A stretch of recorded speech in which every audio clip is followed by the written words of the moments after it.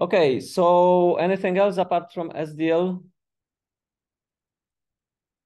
There was an interesting discussion about ChatGPT. So let me go quickly there.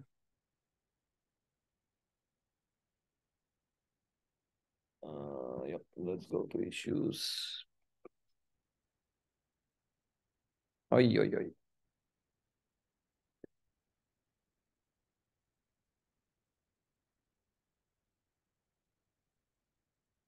So let me.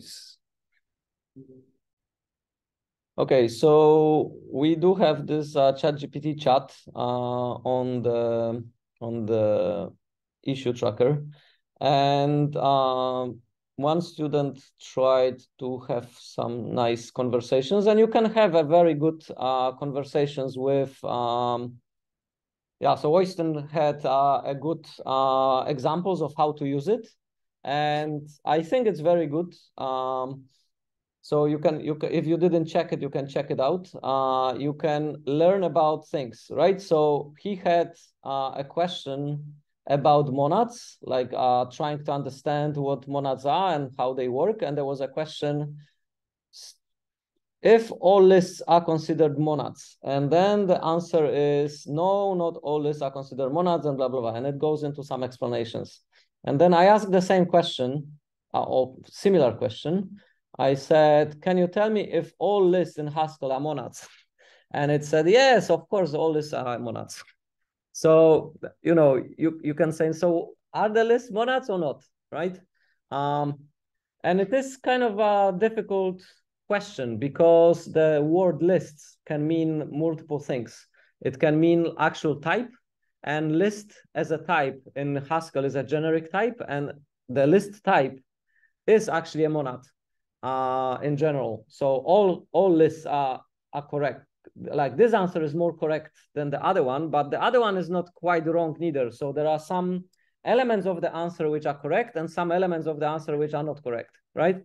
So it's actually really difficult to distinguish when the ChatGPT makes a mistake and when it is correct. So like for some of his examples, it's very good, like for explaining, for example, like how those functions work and so on.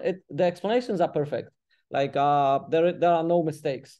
But for some conceptual things, it is kind of a little bit too complex to chat with it, because you have to be quite precise. And then it actually uses correctly, like it says the list type in Haskell, right? So here it says all lists in Haskell are monads, but that's kind of strictly speaking not correct, because like if we treat a list as a concrete value instance, then it in itself it's not a monad, right? So let me show you. So if we go to GHCI, right? So if I ask a question, so if I have A, which is a list of integers, right? So I have this. So now the type of A is what? What is the type of A? Yeah, but more precisely?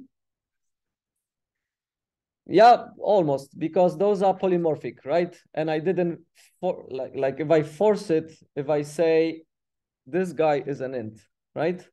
And now I ask what's the type of that list, then it's a list of ints, right? So if I do this and I force the first element to be an int, then the Haskell knows, oh yeah, I got it, I got you. It's a list of ints, right? But if I do this, the numbers are polymorphic. They are of generic type, right? They are numbers, right? So then Haskell infers that, okay, it's a list of some numbers, but the type A is still generic. It has constraints. The constraint is this type class, which says this cannot be a string, right? I cannot, for example, say a concatenated with a string. I cannot do that, right? It will say, no, the types don't match. Sorry, but the types don't match. But if I say concatenated with an int or integral number, or if I say concatenated with a float, it will be happy, right? It will say, yeah, yeah, I got you, it's fine. Because the constraint is kind of generic. So coming back to the question of monads. So is A a monad? Is A a monad? No, A is not a monad. A is a monadic value. It's a value inside a monad, but it's not a monad in itself, right? But the type of A, the type A has, is a monad. So this type is a monad, or this type is a monad, right? So when it says all lists in Haskell are monads, yeah, it should say all list types in Haskell are monads, not all lists, right? So it's, you see, and then it says list type. A list type in Haskell is defined as a monad, and that is a correct statement. This one is partially incorrect because it is not the lists that are monads, it's the list types that are monads. And it is in fact that all list types are monads, right?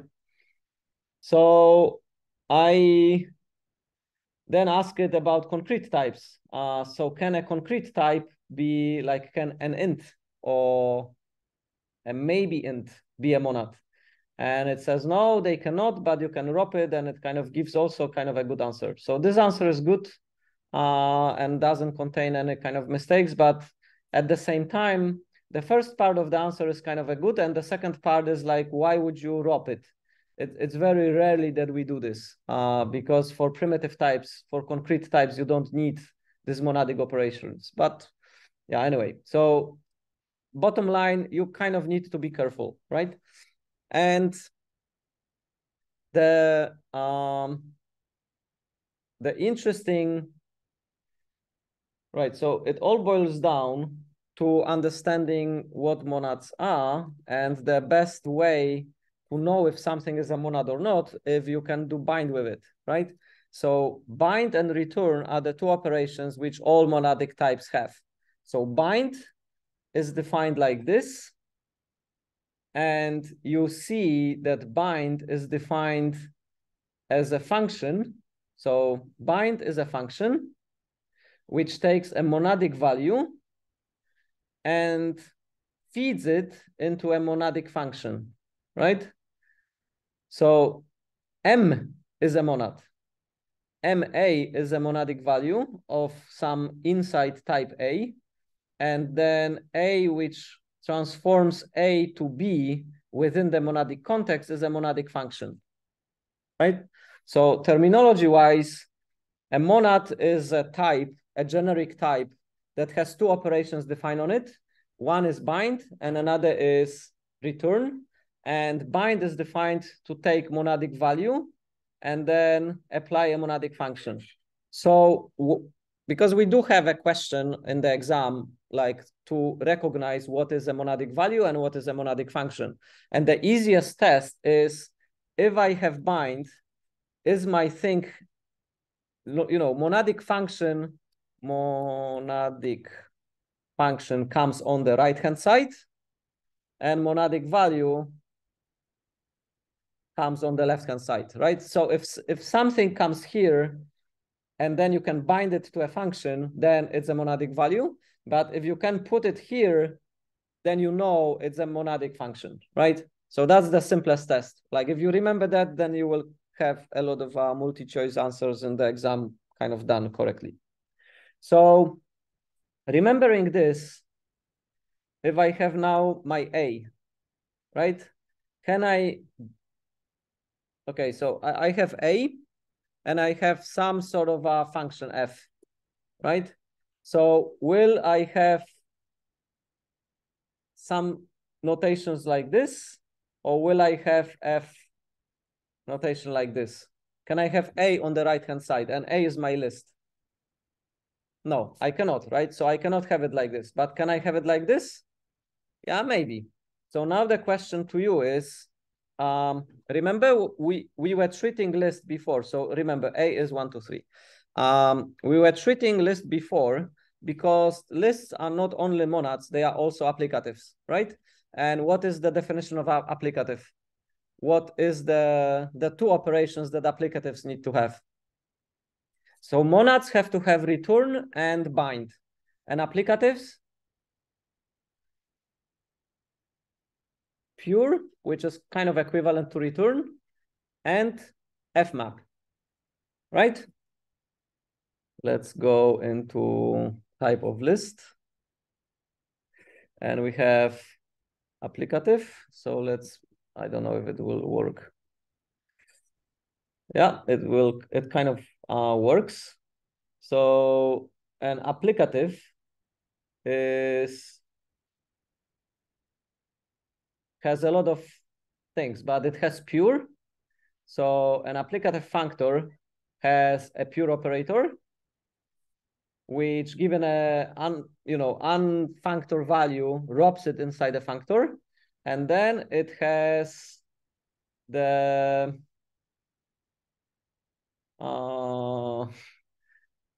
this one, and this one is a reverse fmap, right? So we talked about it last time that this I don't know what the name of this operator is. The reverse of this operator is called fmap because fmap takes a value and no, this is actually fmap. It takes a function and given a value, kind of transforms. It applies this function into that value, right? But if we check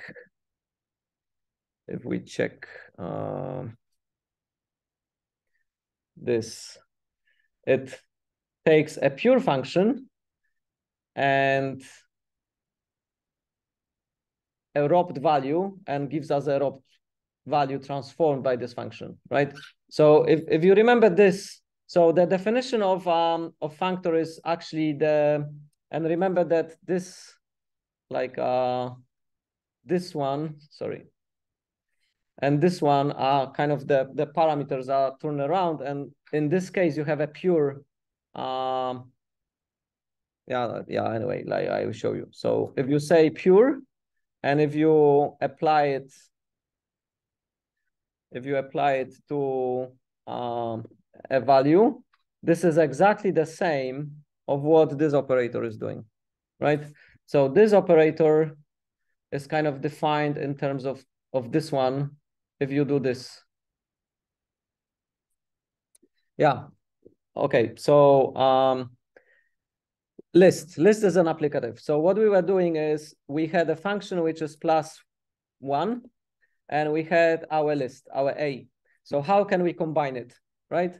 And one way of combining it was, you can say apply this function to A, or you could say map. Sorry, you could say map +1 to A. They are exactly the same. And of course, you could say map in infix notation. And this is exactly the fmap in infix notation, right?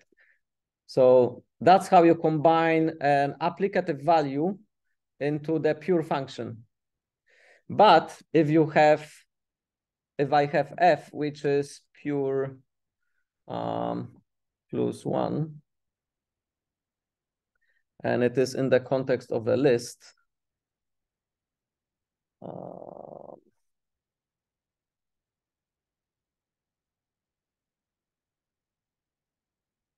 yeah, anyway, what I want to do is I want to say I have a pure +1, which is in a context of the list, and I want to combine now it with the list with A, then I would use this operator, right? So I have now 2, 3, 4, because this +1 is not a pure function anymore. It is actually a function which is inside the context of my applicative functor, which in my case is a list. So this line is exactly the same as if I said I have a list of a function and I'm combining it with the applicative value, right? You're starting to get a pattern to see like how those are things compose. So my question is, now let's treat A as a monad, and let's treat how can I combine +1 with A, but this time I am treating A as a monad, not as an applicative functor, right? So for combining things in monadic contexts, we have to use a bind operator, right? So how can I bind A to +1? Okay, we already know. So let's see if the comments work. Yep. So we already know A will have to be on the left-hand side, right? It cannot, because A is not a function. So on the right-hand side, I have to have a function. So can I put +1 here directly?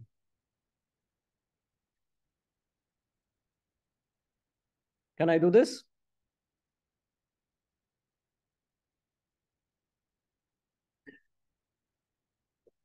No. Why I cannot do this? Well, let's have a look again. Quickly, let's have a look at bind. So bind expects a monadic value, which is A, which is fine.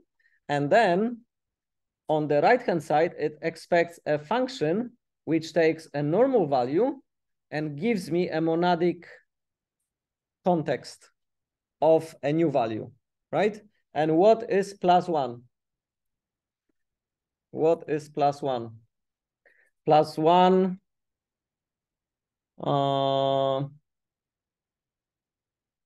come on. Okay, let's do plus. So plus takes a value and another value, and then produces me a value. There is no monadic context anywhere, right? So plus doesn't give me monadic context. So +1 is a carry. So +1 is like a shorter version of this, which looks like this, right? So now I cannot do A bind +1. So I need, on the right-hand side, I need a function which takes a normal value and produces a monadic context, right? So I can convert it. I can say, okay, let's take a lambda, which takes X and produces, and what is my monadic context here in the context of A? And A is a list. It's a list. So I would have to say X plus 1. So now what I'm doing is I'm passing, like I have a lambda function, and this lambda has one parameter, which is a normal number, which is, from the list of ints, it would be an int. And then it produces a new value inside this context, which is X plus 1. So if we do that, and remember, A was 1, 2, 3. So if we do that, we have 2, 3, 4, right? So that works. So we could combine our monadic list with this monadic function, but there is a more clever way of rewriting that. And the more clever way of rewriting it is to use return. So I can say return +1. Would that work? Almost. It would almost work, but what I need to have here is I need to have a function which takes a normal value and returns a wrapped, right? So what does this do? What this does for me? It wraps +1 function into a monadic context, so it gives me a list of a function. So this part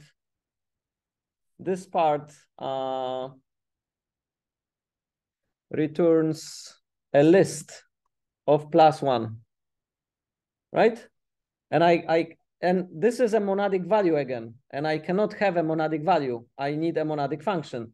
So what is missing is a dot, because then I have a chain. So +1 is a carry, which expects a single value, single number, right? And then I am combining it with the return, and return expects a normal value, and it drops it into the monadic context. So now this will work. So if we execute that, we'll have the same as before, right? So yes, it is kind of like something different than you normally did in programming. It's kind of, it has this extra layer of pattern organization.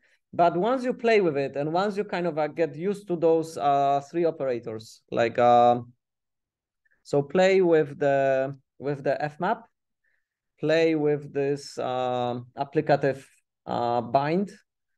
Yeah, let's ask, what is the name of Haskell? Yeah, are the pronounceable names for common Haskell? Right. Yeah, so this one, we know it's bind, so we kind of know this one. Okay. Yeah, so there is an answer saying usually we read this star as apply, and the dollar as fmap. So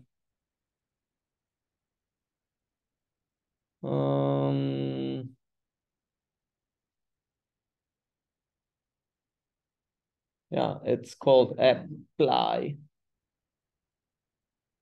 Yeah, so I guess we probably should call it apply. So fmap, apply, bind, and then we have some a little bit more exotic ones, which is like the sequencing, which we introduced last time. So if you play with those three and you get, or even with those three, you will get kind of and of course for monads you have return, which is very trivial. It just drops the pure value into a monadic context. And for applicatives you have pure, which is kind of an equivalent of return, right? So here you have monads, and here you have applicative functors.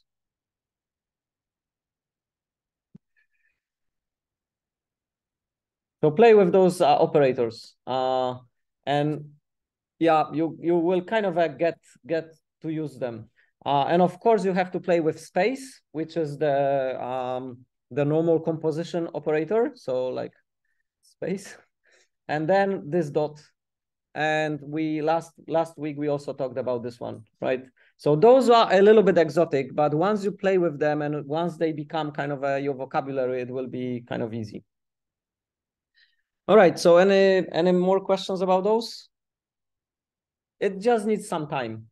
So spend some time with it. So what else you need to spend time? One aspect that we haven't really talked about is folds. So fold left and fold right.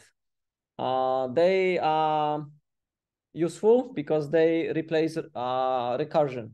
You can do a lot of looping and a lot of constructs just using folds instead of using recursive calls. So please study that and kind of understand that, right? The easiest way to remember is that if we look into fold L, you will see that there is a so we need to pass it a function which takes an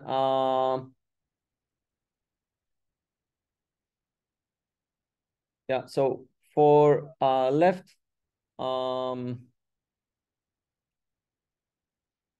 we usually the easiest way is to remember it with lists, right? So if you have a list, so that's a traversable or foldable type, which we applying the fold on, and then we have to have the accumulator, because a fold always compacts a structure into a single value, right? So the list is like the second parameter, and then the first parameter to our fold is the accumulator. And when we're doing fold left, the accumulator is on the left-hand side of the function, which combines the value with the accumulator, right? If we compare it with the fold R, you will see the situation is reversed. The accumulator is on the right-hand side. So the first difference is if you have a function which kind of robs our thing, if you're doing the left one, the accumulator is on the left-hand side. And then if you're doing the right one, the accumulator is on the right-hand side. And then the fold left goes from left to right. So fold left will kind of go, if I do fold left +1 with A, and then the initial value for the accumulator is 0, then it goes, yeah. So it goes, come on.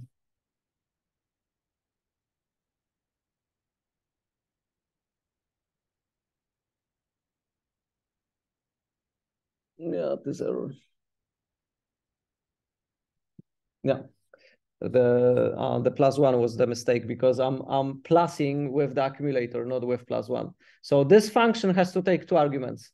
The accumulator is on the left-hand side because it's a fold L, and then the actual value which we're passing is on the right-hand side. And we use the initial accumulator, which is this. And for this list, yeah, I will write it. I will write the list. And for this list, we start with 1.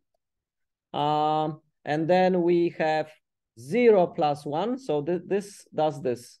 0 plus 1. And then that becomes a new accumulator. And then we say +2. That becomes a new accumulator. And then we say +3. And that's the result. So this instruction has function which takes accumulator on the left-hand side and goes from left to right. Okay, and then so that's this sum. And then if we do the same with right, the opposite happens. So we have accumulator. So we start from right to left, and we start with the accumulator on the right-hand side. So we say 3 plus 0. And then that becomes a new accumulator. And then the accumulator is on the right, and it says 2. And then again, accumulator is on the right-hand side. And then we do 1. Right? So fold right does this, and fold left does this. Cool. It sounds easy, but if you need to fold something, if I tell you like, let's have some list with characters, and we want to produce a string, and we need to use concatenate, then it will produce different strings. So let's say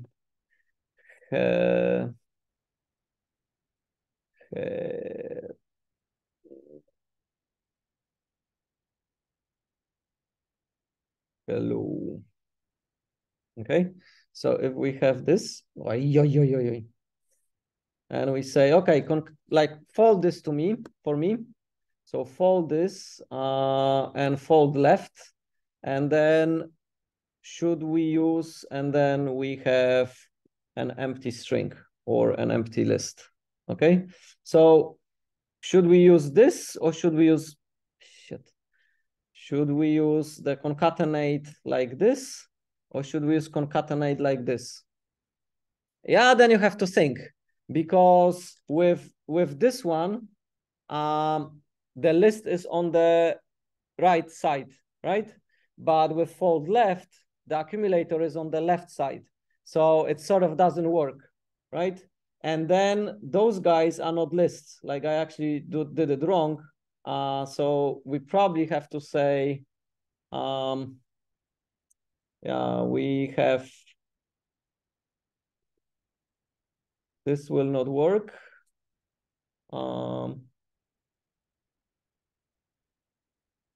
And this will not work neither, because this one expects lists on both sides, right? So just for the brevity, I will do this. So we actually have lists on, it's a list of lists.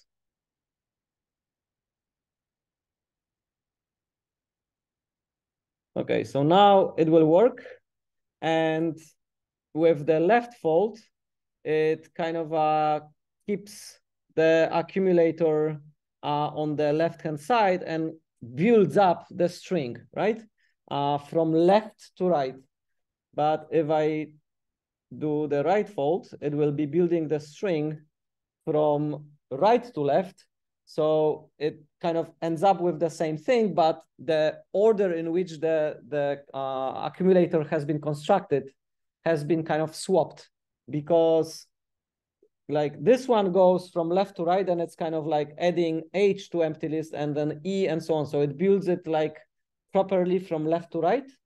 This one builds it the opposite, but because we flipped, now the accumulator is on the other side, the result is the same. And it takes a little while to kind of work that out. And if you flip it, then it will,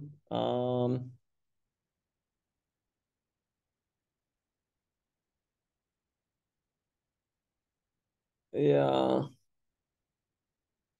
Yeah.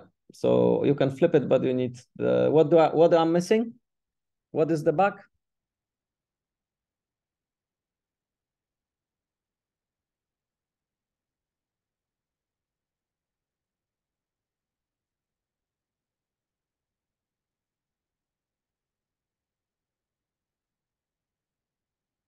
The bug is probably this. So it is just a syntax for the flipping the function, right? Haskell was confused. It treated it as an invocation of the function, not as a argument for the other function. Now this is an argument to flip. So now it works. So if I do flip for the right, it will be the same reverse. The dollar signs that would work for the possible? We can try. Nope, it still treats it as an invocation of the function. It tries to apply it, and it says, oh yeah, I'm confused. What do you mean by plus plus? There is no arguments afterwards. And so if you wrap it like that, it works. Yeah, sometimes it's a little bit confusing. I get confused sometimes myself. Okay, anyway, so that works. So coming back to the important things, which we kind of go back and forth into. Remember that. So false, and then all those operators.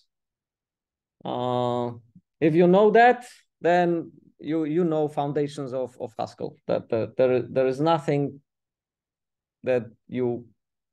Of course, there are a lot of other things, but like I was kind of confused by this partial thing. So the partial thing is kind of a combination of sequencing and the mapping. But yeah, once you cover the other ones, then it's fine. Okay, anyway, I will stop here. So what we're gonna do is we're gonna talk a little bit about computers and how computers work, and about register machines and stack machines. So if you have been programming on x86, It's an example of a complex instruction set, CISC, computing platform. And the main thing here is that the assembly looks something like this. You have instructions like move, and then you have registers. So you can say move stuff like between A register and B register. And you have a number of registers, which are usually like A, B, C, D. And the registers are your word long things. So they can be the 64 bits, and then you have the high and low ends of the registers. And then if you say X, you mean the whole register. And then you have operations like, for example, add, and then you say what you want to add, and you say what is the destination of the what are the arguments for the add, and then what is the destination. So sometimes you will say things like this. So you'll say add 1 to content of the A register and store the result in A register. To simplify things, most of the time the result goes into the A register, so you don't tell what the destination is, because by default it will be the A register. And then you can either have value here, or you can read a value from memory, right? So in general case, the operation looks like operation takes arguments, and the arguments are what to do, from where, and where to store the result, right? That's how the operation kind of works. So our operations have arguments, and those arguments are telling us what, from where, and so on, right? So in the case of add, I cannot have just add, because that doesn't mean anything. I have to say add, 23 with 45, and then implied is that the result goes to AX, right? But sometimes you will actually say add 23 to AX and store the result in BX. You can have instructions like that as well, right? So the point here is that the context of the operation is fully understood together with the parameters which are passed to that operation, okay? And those machines which operate like that, we call register-based machines, right? So all that I said above applies to register-based machines. And register-based machines are very popular, and they are used for, a lot of computing chip manufacturers, like x86, ARM, RISC. So ARM is a RISC architecture, but UltraSpark. What's the IBM one?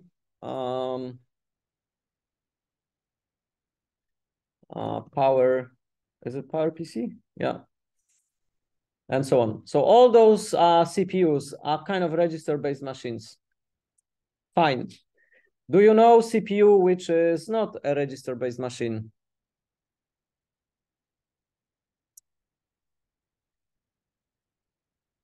So let's Google. A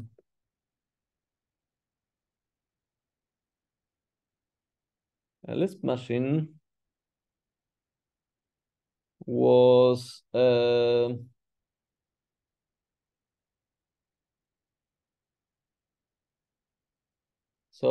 Symbolics was the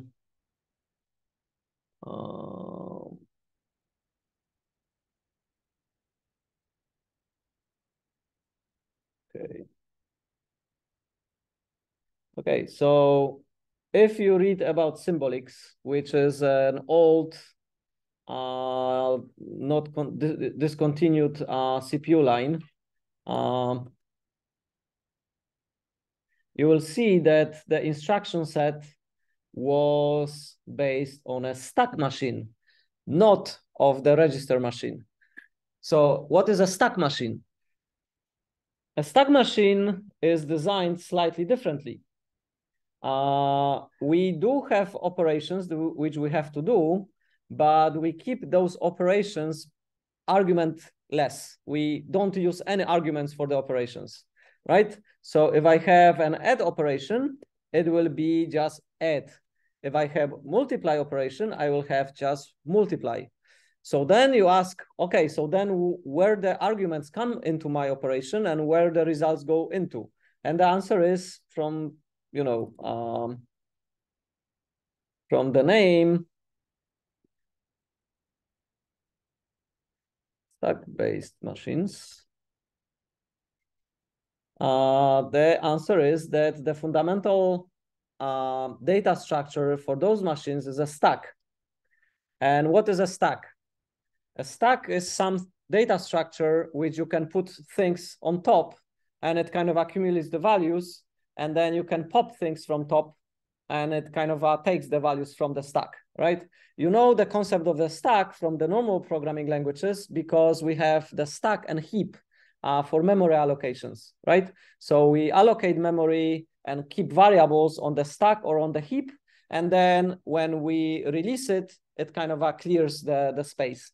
So stack is sort of like a kind of a base, and then on top of the base, you can put things. So if I say 10, 10, usually I say push, and then push. And then so if I say, if I have two values, then I will have 10 on the bottom of the stack and 20 on the top of the stack. And then I can pop, and then pop returns the top value from the stack. So it's a very simple data structure, which kind of grows upwards and goes downwards when you're popping elements from it.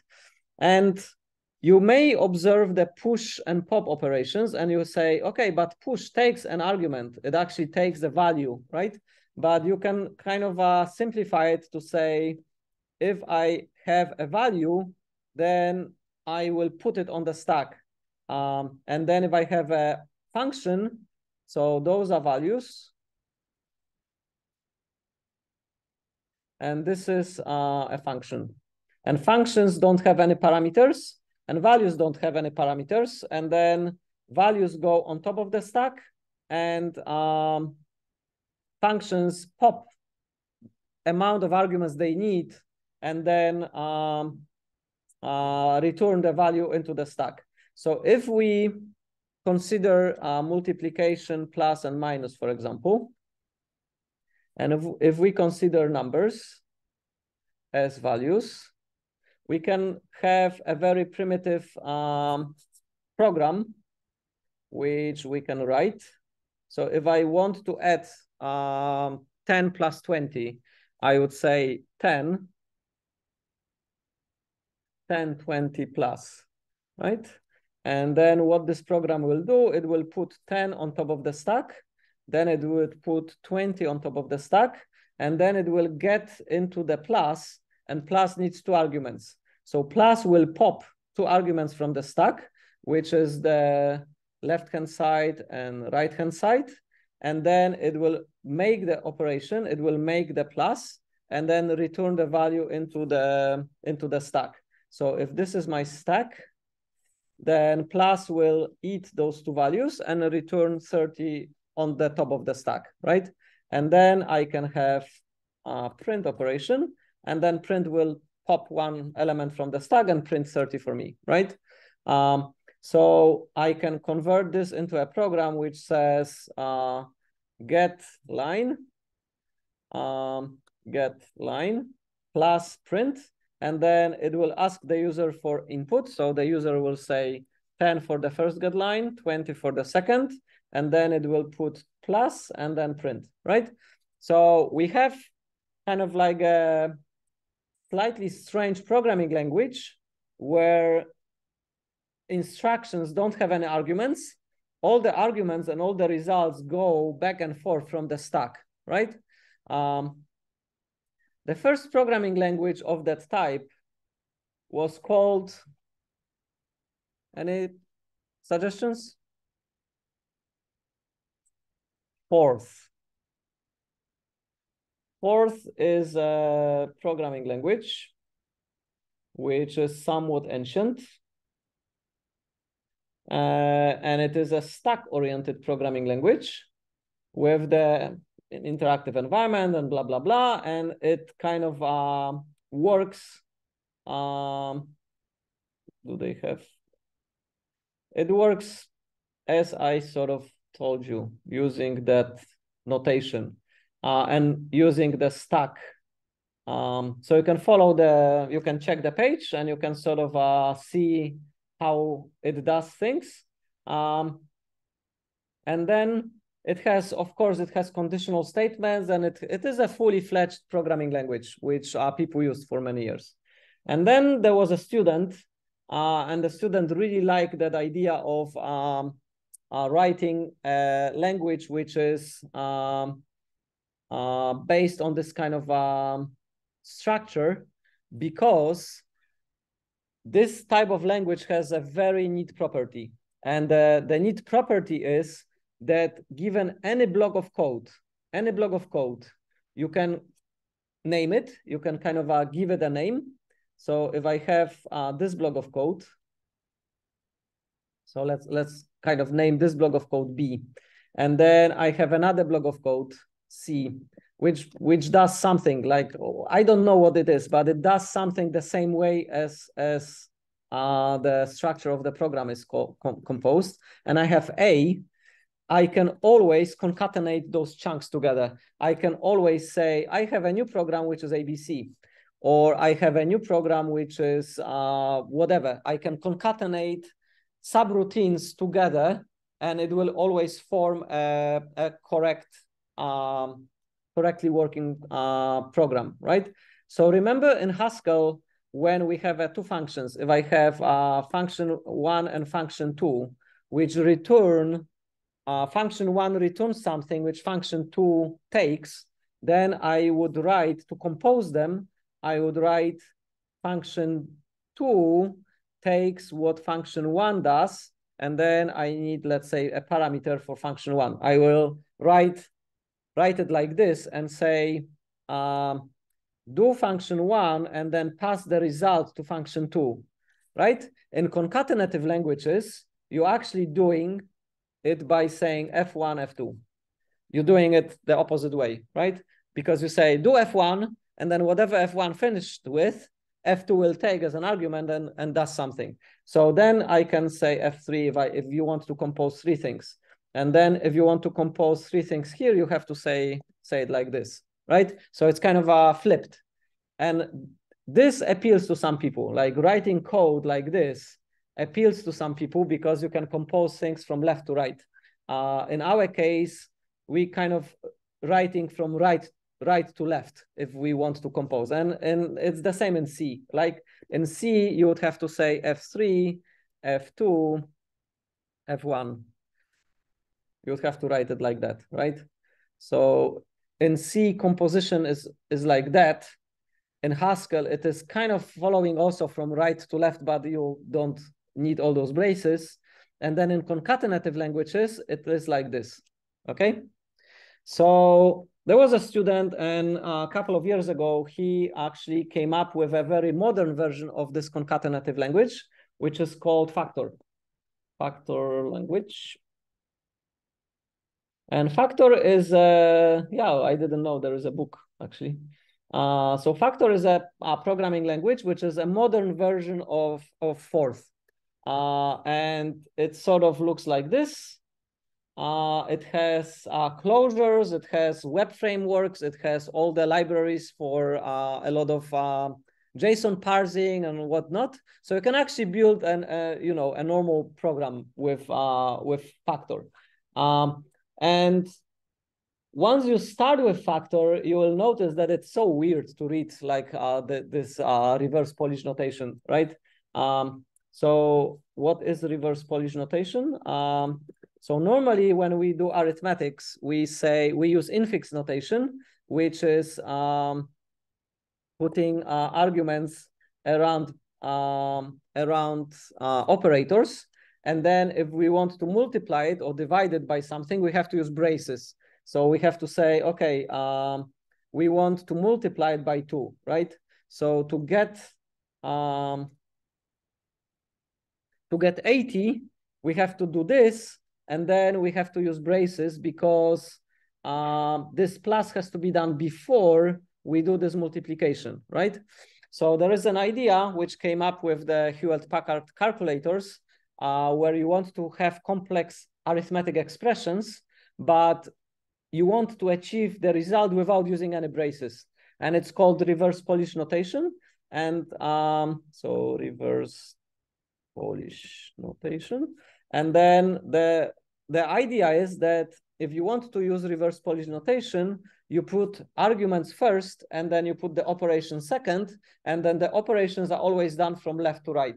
So in our case, this can be written in the reverse Polish notation like 10, 20 plus to multiply, and it will work, right?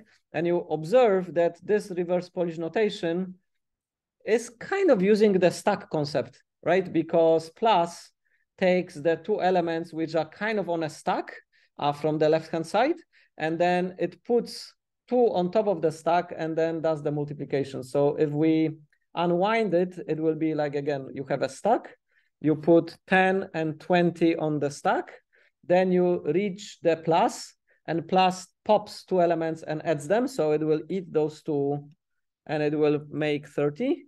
And then there is a new value 2. So it will put 2 on the stack. And then there is a multiplication. So it will multiply 30 by 2. And then it will put 60 on the stack. And that's the result, right? So the reverse Polish notation is to avoid braces, but it is kind of exactly the same as our concatenative concept from the stack-based machines. And it basically is the same, or achieves the same result.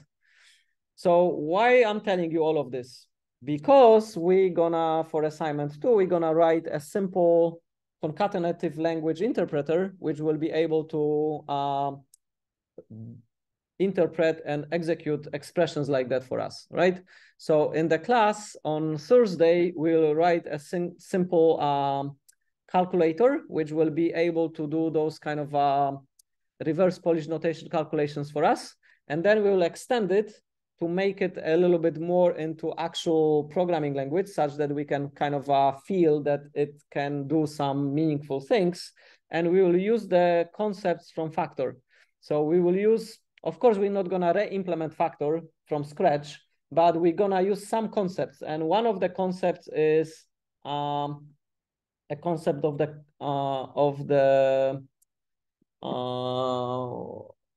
how they called it, quotation. Yeah, so that was called, in the factor language, it's called a quotation. So what is a quotation? You can imagine that for normal operations like the arithmetic operations or adding or printing stuff, we don't need anything fancy. But if you want to do an if statement, you kind of need to have a little bit of a fanciness, because you have a bool here, and then you have the true and false blocks, right? So you want to execute a true or false block depending of what this bool thing is.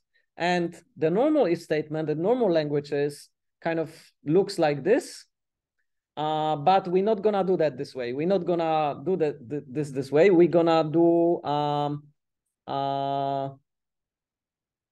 we will do it in such a way that we will have bool on top. We'll have a true block and false block, right? So we want those three things on the stack, and then we want if to be just if. So we just say if. So putting a Boolean expression on the stack, if it's like a single true or false, that would be simple because you just say true, right? Or in Haskell, you would say true. But usually that's not interesting. Like what you want is, for example, you want to say,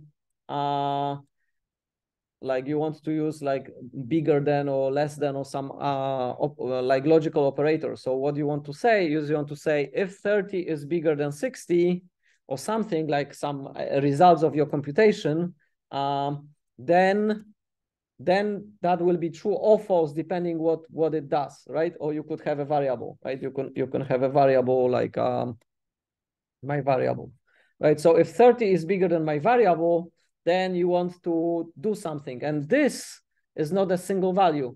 This is like a piece of code. This is like an expression, right?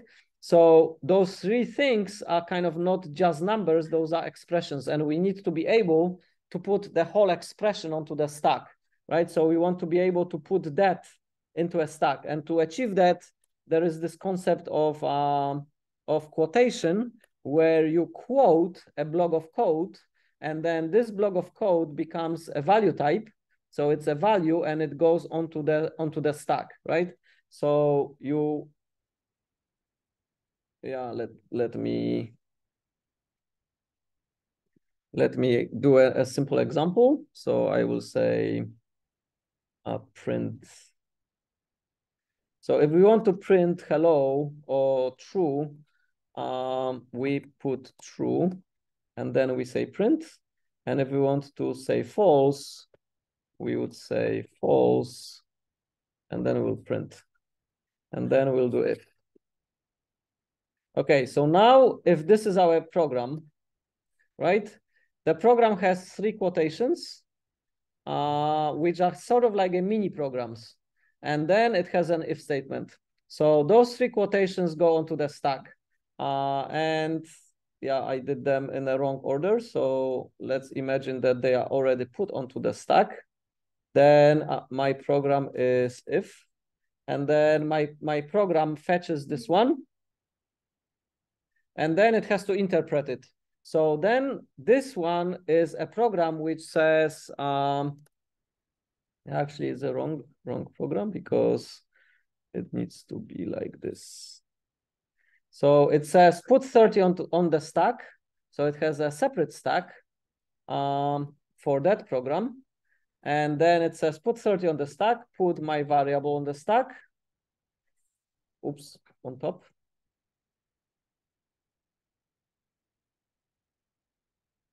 And then it says execute the comparison. And the comparison needs to take two arguments. It needs to take the my variable argument and the 30 argument. So then it says,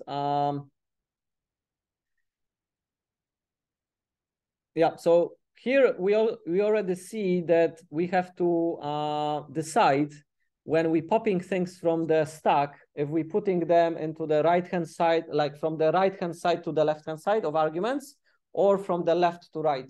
Normally, for was actually doing it from right to left, but in our case, for our language, we will be doing it always from left to right. So the first argument will always go to the left-hand side, so it will be my variable, and then the second argument will go in here, right? So if I were to compare the other way around, I have to flip it. So if I have to flip 30 is bigger, so I have to ask, is 30 bigger? Yeah. And then it will evaluate to true or false, right? So this execution of this program will kind of eat those two things from the stack. It will execute the program and it will say true or false, depending. And then the if, depending whether it is true or false, will, because we've already eaten up that thing from the top of the stack. So this is gone. And now we have two things on the stack. And if will fetch both of them, but it will only do one of them depending whether it's true or false, right? So this is a simple function which executes either this one or this one, depending if the top element was true or false. Do you get it? it is kind of apart from the weird syntax, there is nothing really exotic going on in here. We basically, what we need is we need values. So like, for example, ints, integers, or booleans. We need some operations, like, for example, add, like, class, and so on. Maybe like for calculator, that's enough, but for programming language, we may want print, we may want if, and then we need kind of an expressions which combine operations with values and with other expressions, such that we can express the code, like we can express things like this, this program.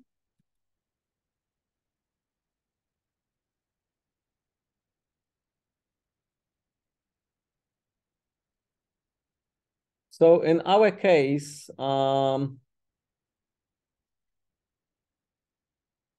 expressions, and we need to have ability to quote expressions, and that's why they are called quotations.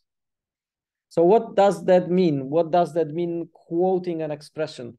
In many programming languages, you can evaluate an expression of that language in that language itself. You cannot do that in C or C++, but you can do that in Haskell, and you can do that in some programming languages where you take a block of code and you say, this block of code is a value, I can pass it around, but at some point I can kind of execute it. In C or C++ or normal languages, you do it by function. You define a function, and then you can pass the function around and you can call it. But in some languages, you can kind of quote it. And the quoting here is done by the square brackets, right? So the square brackets is not... yeah, we can decide, because we would like to have list as well, right? So we would like to have values which are lists. So we can decide the syntax, how we want to represent the list and how we want to represent the quotation. In many programming languages, the quotations are represented by ticks. So something that is inside the backtick is considered the expression of that language, but is not executed yet. It's executed when it's called, but you can pass it around. So it's basically a string. It's a string which represents an expression. So we could use ticks as a thing. We can decide it like a little bit later. The first thing that we will do is we will do the calculator, and the calculator doesn't use printing or ifing things. It's just like the arithmetic operations and numbers, right? So first we will do numbers and arithmetic operations, and then we will kind of build on top of that. So why do we do this exercise? Well, we do this exercise to kind of get a better feel of the design and kind of implications of programming language choices. Because we, for example, will have to make a decision if we have bool, string, and numeric types, like probably we will have int and float, right? And then you have, let's say, a multiplication function. And then you have to decide, what does it mean if I have two numbers? So of course, if I have two numbers, that's kind of trivial. But what if I have a float on one side and I have an int on another side? Or I have an int on the first side and float on the other side. What should we do? Normally, you do some type coercion, right? So you have to coerce one type into another to achieve something. So usually for this, what you would end up with is an int, but for those two things, you will end up with floats. But it's up to you. It's up to the designer of the language, right? For example, what you could do is you could coerce to float because the first argument is a float here. So you could coerce this expression to a float, or you could say, yeah, actually, so the alternative is like coerce it to an int because this guy is an int. So maybe you can coerce this guy to an int, or maybe you throw exception, saying, no, I don't know. You have to be, you did a mistake. You cannot multiply floats with integers. You have to tell me like Haskell does. Haskell is very strict and it chooses this option, right? You can choose one or the other option. Another interesting question is what do you do if you have, for example, a string and it says 2 multiply with 3, what that will produce, right? I suggest you try those expressions in JavaScript because sometimes they are very counterintuitive, right?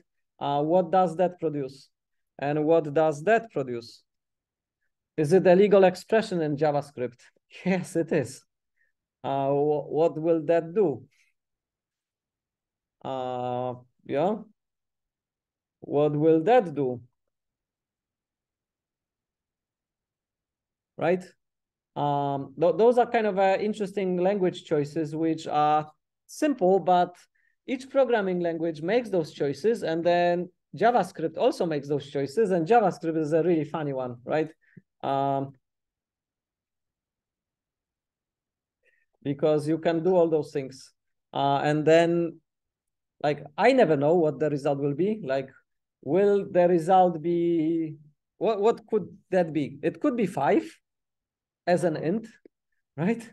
But it could also be 23 as a string, right?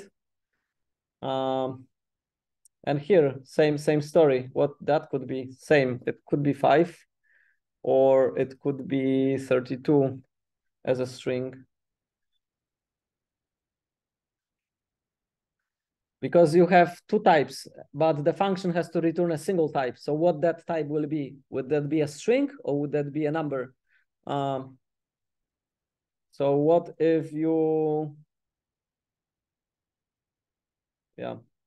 Anyway, so we're doing this exercise because of the value for kind of thinking and discussing programming languages.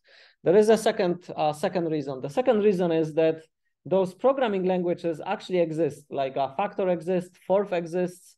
Those are not imaginary or languages that never happened. They actually happened, and people wrote systems using those concatenative languages. So it might happen that in 2 years' time, or in 5 years' time, there will be kind of some revolution, and we will kind of switch to a bit more concatenative feel of programming languages because of the arguments that I told you. Like concatenative languages, they have a very neat property of being very easily composable, and they also compose very easily, like from left to right. So even though the individual chunks of the code you kind of read in the Polish reverse notation, where you read from right to left, the actual composition of what needs to be done actually reads like this. So why is that important? Well, it's kind of neat because you can like the beauty of concatenative languages is that they kind of are composed into human language-like structures. So what you end up is you define a simple words, like for example, you can define like I don't know, like buy milk. Buy milk will be your routine, right? Go to shop, and then mix milk with egg. So then when you actually writing your code, you end up actually saying sentences which read like normal human sentences. You would say, go to shop, buy milk, and then mix milk with egg. There is no brackets. There is no any fancy things. and then you end up with sentences like that, which compose, and then going to shop will kind of put milk. So going to shop will get you to the shop, will get you to where you can actually get the milk from. So that will probably open like some database, or open some connection somewhere. And then when you bought the milk will end up on the top of the stack. And then you will kind of mixing what you got with the thing. So you can mix with egg, yeah. So this has a very different feel, and the art of programming with concatenative languages is to form those words, is to define a dictionary of all those words, which then you use to program more complicated things. And that's what, like, if you read about factor, if you read about this, why this guy did factor and what was the main point, is to have those dictionaries and have those words, and then you kind of compose complex things by having those one-liners. Because this concatenative structure is using the reverse Polish notation, usually you try not to go over a single line. So you kind of define new things. So if I want to say party, then I will say party is this thing here, which is like buying milk and whatever, or I don't know, it's like muffin, right? And then you kind of compose your programs like with those dictionaries. So you'll have those words on the left-hand side, and you'll have those definitions on the right-hand side, and they are kind of following this kind of a human-like style of communicating. And there is a certain appeal. So it's a class of languages which is somewhat, ancient, because people don't like, none of the modern programming languages is using the concatenative nature, but it is it has a certain appeal. So that's one main reason. But there is a second reason, because Lisp machines and symbolics is kind of a very important stage of the evolution of the computing platforms. And as you know, they kind of go in cycles. So we started with a complex instruction set architectures. Then we went a little bit into PowerPC and into kind of a RISC architectures. Then there was like a new era of Intel and AMD kind of a CPUs. And now we kind of went back to RISC, because ARM is like killing it. Like the power to performance ratios are really good with ARM.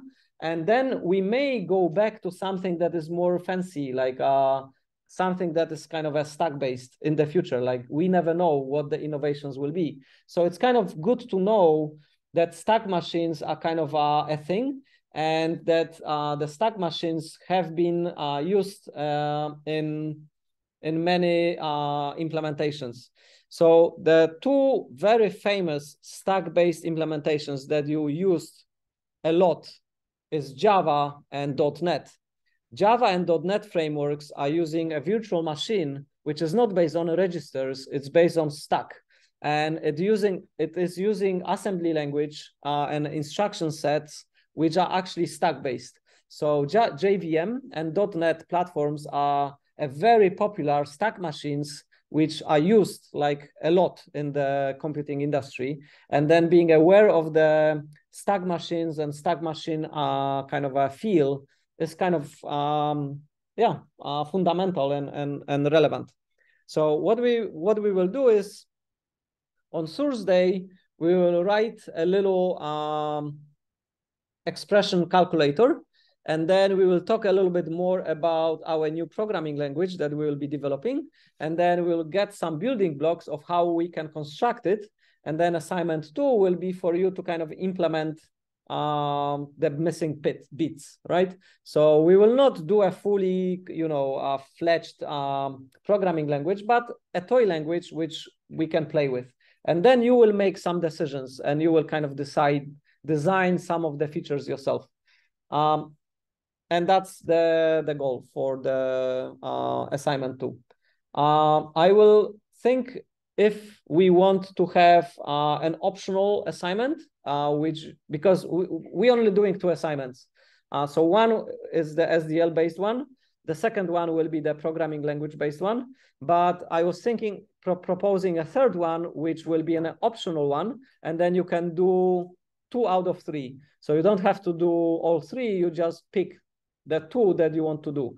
And the third one would be with networking. So it will have to do with like using some form of a network stack and doing something to do with network. Do you think that would be useful, or do you think that's not necessary?